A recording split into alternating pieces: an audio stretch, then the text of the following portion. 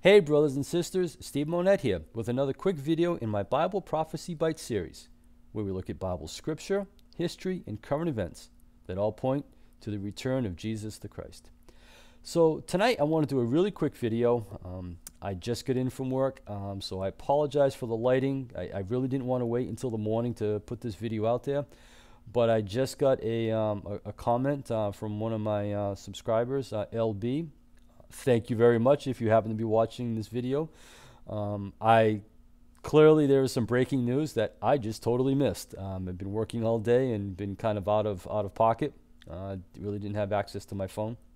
So here it is. In the Jerusalem Post, President Rivlin of Israel met with a Vatican official this evening, Thursday evening, October 3rd, 2019. For the discussion of peace with the Palestinians.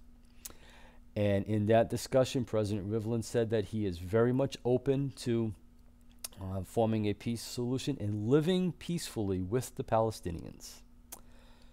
This is huge, number one. I mean, for two reasons this is huge.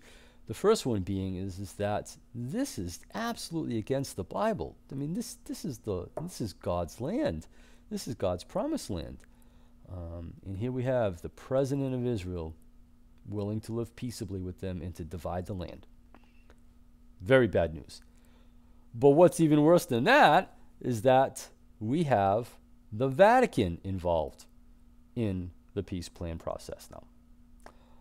I actually did a video on that, I want to say several months ago, where there were 5 parties that were involved in this, and one of them was the Vatican. Who looked at Jerusalem as a city that belongs to everyone. In fact, that was a direct quote. Apparently they forgot that Jerusalem was the apple of God's eye and didn't belong to everybody in the world. But anyway, we all know where this is all going. We all know the Vatican is going to be part of that New World Order. And for those of you that have seen my videos in the past, you know, clearly the Pope meets every single one of the criterion that are listed in, I believe it's Thessalonians. I didn't think about that. For the son of perdition, meets every single one, every single solitary description.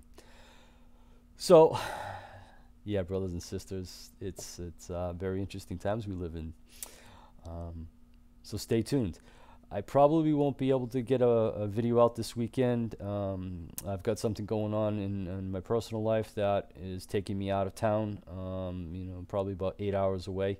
So at most I'll be able to get maybe 1 or 2 quick videos or even a community post out. But anything on this is going to be really short and right to the point, if anything does come out this weekend. So again, thank you for LB who let me know about this. And in the meantime, brothers and sisters, keep looking up, for our redemption draws near. Thanks for watching.